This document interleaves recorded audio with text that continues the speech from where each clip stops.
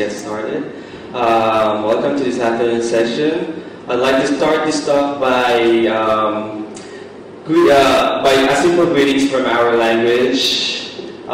Kumusta? Say it with me. Kumusta?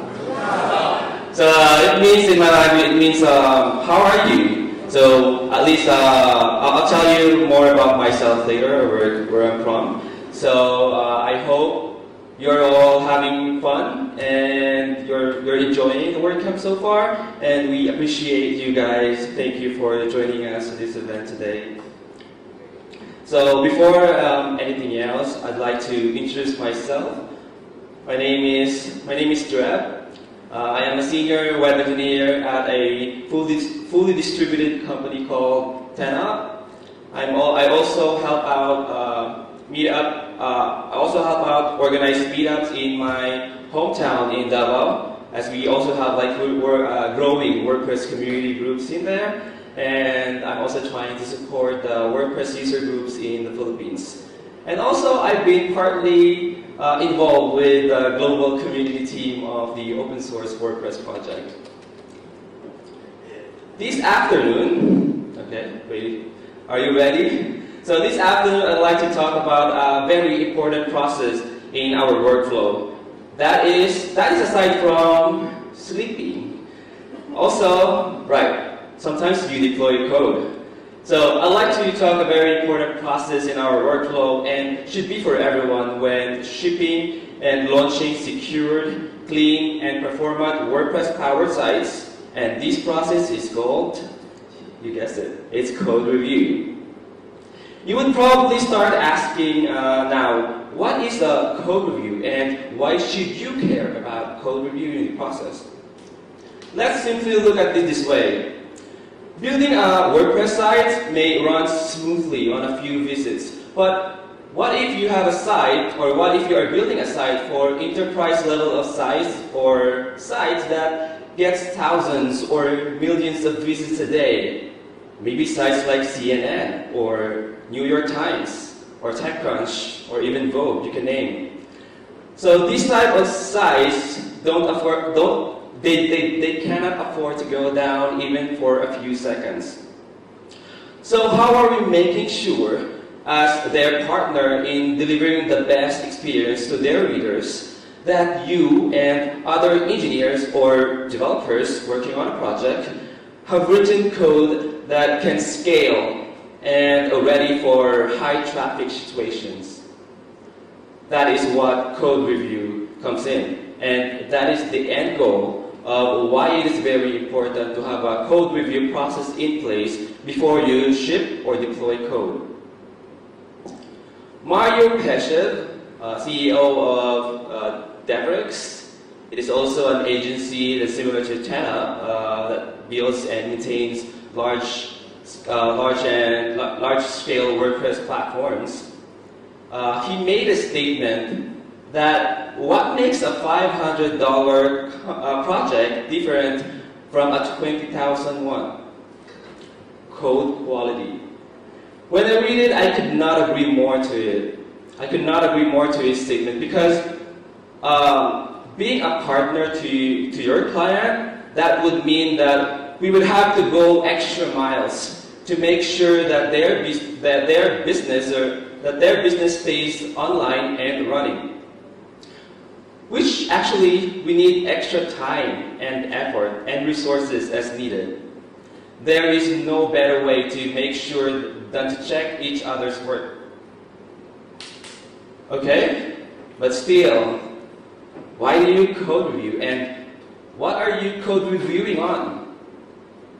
So there are a couple of factors that you take into considerations when or every time you send your code into your live site. You can't avoid certain cases when you overlook certain pieces of your code to go against these factors, and that's perfectly normal. Like, we are human too, and we make mistakes, right?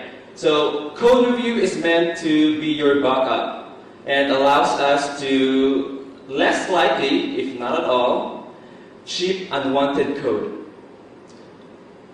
So let's start. First, for security. You code review because you would want to make sure your code is secured. It is very essential to keep the web safe since the web is free. Just like how free it is to everyone, some people are also free to use web for their evil doings. Without some preventive measures on your site, this type of sites would be the easy prey for these hackers and their nefarious activities. As a way to, for example, verify that each new code that you push to your site wouldn't cause or doesn't put your site at risk, you would want to check if data are sanitized, output are escaped, data gets validated correctly, nonces are in place, and you pay extra attention to areas where you could possibly do SQL injections. Oh wait, actually, I just gave you the whole summary of what to look for when we think about security. Okay, so let me back up and let's start with sanitizing and escaping your data. That's the first item there. So during your review, you would check if inputs, these are the data that you take in from the users, they should be sanitized. And outputs, these are all the data that you would display back to the browser or to the client browser. They should all escape. WordPress provides a number of APIs. Depends on the type of data that you are trying to sanitize or escape, such as sanitized text field for your regular text field needs, and sanitized email for email. While we have my very favorite one, escape HTML, for generally removing extra special characters from a string before you display it to the browser. And we have escape URL. In the escaping section, we have escape URL that you can use to sort of escape whatever unnecessary characters that you would expect to have in a URL string. During code review, I would also flag code that aren't validated. In cases where, for example, we need to call WP mail, and we gotta make sure that the data that we supply to the WP mail call is actually indeed an email. So WordPress has this function is __ email that you can use to validate that. Use it, then done. The good old PHP, such as in the list below, the good old PHP has a number of validation functions too, such as ESET, empty, in array, or count. We are not in short supply of these validation helpers, so feel free to use them. As a rule of thumb, it is very much preferable to over-validate than to under-validate. Alright, so move on to the nonce. Okay, so I see a form or an action that would allow a user to process a certain piece of code that you are introducing. Well, I would go straight into looking what would be the necessary requirements to allow them to process the action. My friend, if you don't have a nonce in there, I would not let that code deploy, because nonce would basically the security guard. In order for something to pass through, then you have to have something that would allow you to kind of like process the request. So in the WordPress language, I'm not sure if you can see that clearly, but in the WordPress language, you use WP nonce field or WP create nonce. So I'll go back here. So that's the WP nonce field and the WP create nonce. So these are the API that you can use that will generate a token. And then the other one is the WP verify nonce. That is the API, or that is what you can use to verify the token that's generated from the two API above. So in my example here, I'm not sure if you can see this. Okay. So it's not readable enough, sorry guys, but So for example, the above example is an unsafe way of like processing something which doesn't have like a checkpoint. And then here I've highlighted in red, there is a WP verifying none. So meaning, if you don't get the token or the pass, then the whole thing here, okay, oh thank you. So the whole thing here is gonna be skipped. So you don't allow this right here to be processed if it fails here. So I call this area here the security guard. So if you don't have the token, if you don't have the pass, then you have no right to go or to enter, right? So yeah. So that would be an extra layer of security in your code. And lastly, we pay extra attention to when things get into our database. So WPDB prepare would be a very useful method when there's a need to run a custom database query. And yes, so I know you are trying to screenshot. Okay, go ahead. I'll count 1, 2, 3, 4, 5. Okay, good. But don't worry. So because we have a whole ton of info about security, data sanitization and escaping, and validation, and they are very much available in WordPress.org, Theme Security Handbook. It says theme there, but these also apply to plugin development. So I'll give you the link later, as well as the slide, the copy of the slide. Next, performance. You code review because you care about performance. So you code review because you would want to make sure your code is designed with performance in mind. Is your code optimized enough to endure and could scale when your site hits the busiest time of the day? If not, I would take a step back and flag out the affected code. I would start checking if you are using any uncached functions or requesting uncached queries. Keep an eye for these several functions: get post, term exists, get page by title, and especially the last one, current user post, as I've experienced that firsthand, how it could really hurt your site. If you spot them in the code, these functions should not go uncached. So if you really need to use them, make sure you cache them in your code. So the next request, it would just pull the copy from the cache. Alright, so I hope you can see this one. How do you know they are cached? Well, if you inspect the source code of the API, you can see that, for example, the get page by title, it's running a database query, the get underscore bar. Get underscore bar is basically going to run a SQL command. So meaning that whenever you call get page by title, it's going to request directly to your database.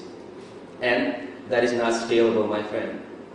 So another thing to look is if you're running more queries than what you need for.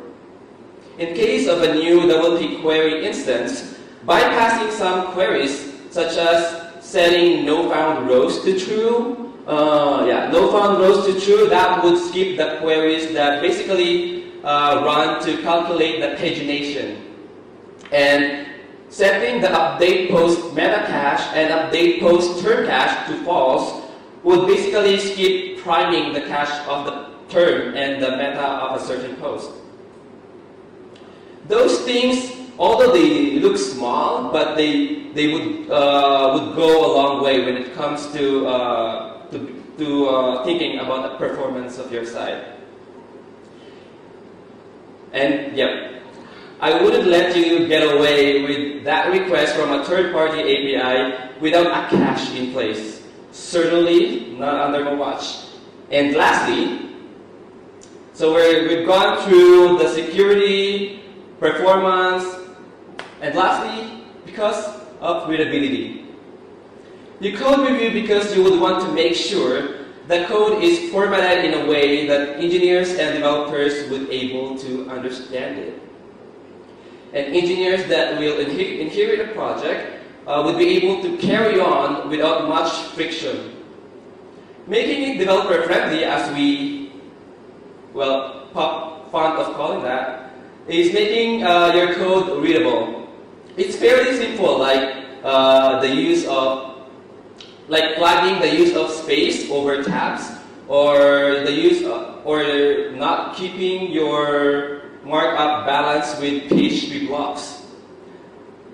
Okay, I know you feel me too when I say that who would want to work on with a code base like this? Okay, I can work with a code base like that, yeah. But I would estimate my client with a crazy number of hours for me to read that.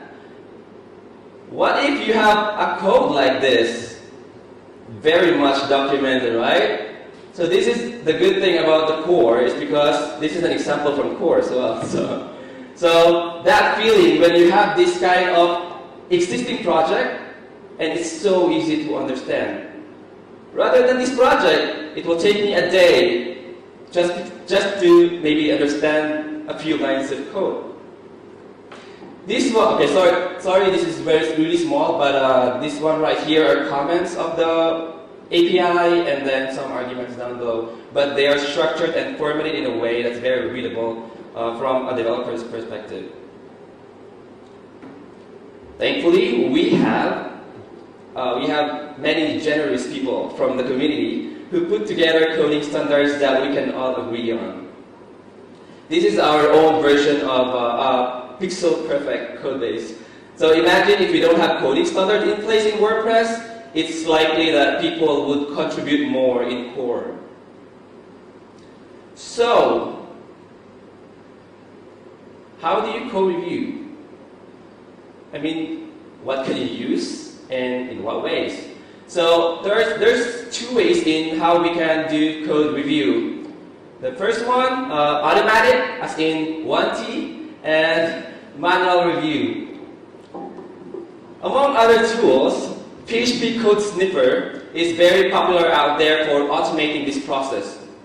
PHP Code Sniffer, so anyone familiar with PHP Code Sniffer? Great. Oh, cool. Okay, I love this crap. Alright, so PHP Code Sniffer helps detect violation of a defined set of coding standards, and good news. There's even a collection of PHP Code Sniffer standards for WordPress. So you can download and read the doc in its GitHub repo, and it's open source, as always. So okay, I'll give you the link as well later. Not sure if you can see, but it's just WordPress coding standards. WordPress coding standards. If you search that, Google will lead you the way. So when running PHP Code Sniffer with WordPress standard, okay, I'm gonna want this. This is a video. Alright, so this is an example. So when running PHP Code Sniffer with WordPress standards, it scans the code, catch common security issues like missing input sanitization, output escaping, missing nonce checkpoints, etc. And actually, even validate that everything's well documented. For example, you use tabs or you miss a couple of tabs. So in the example right here, so there are issues like expected one space before closing a bracket. So it's also, so it found like some sort of formatting issues. And then I've highlighted here, okay, there you go. So processing form data without nonce verification. And there's the line, as you see to the left, far left of that, there's the line of the code. So you can inspect and go and find the file and do the necessary changes.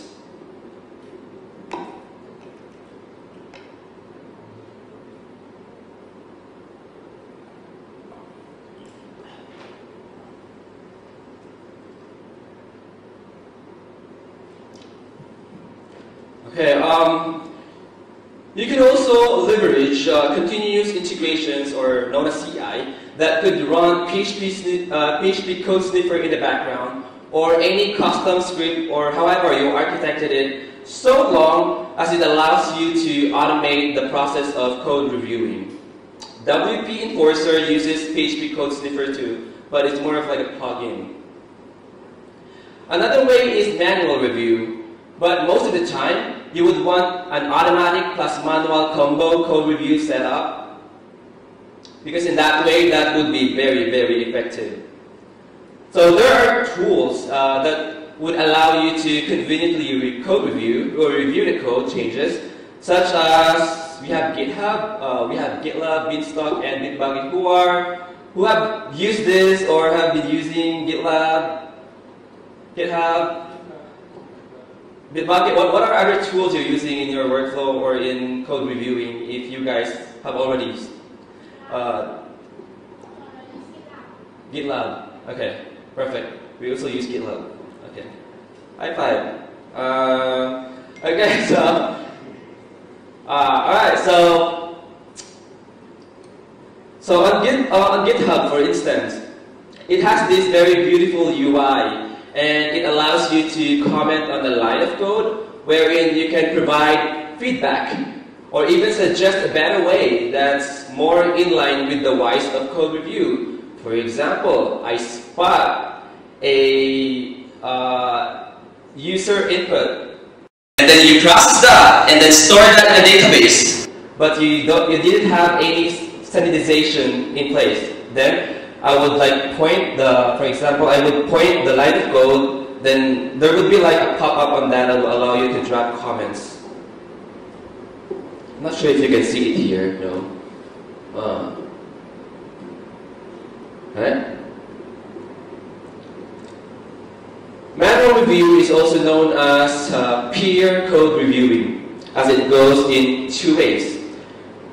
When review code that others have written, and number two, when you have your code reviewed by your team. And the best thing, you will learn a lot in the process.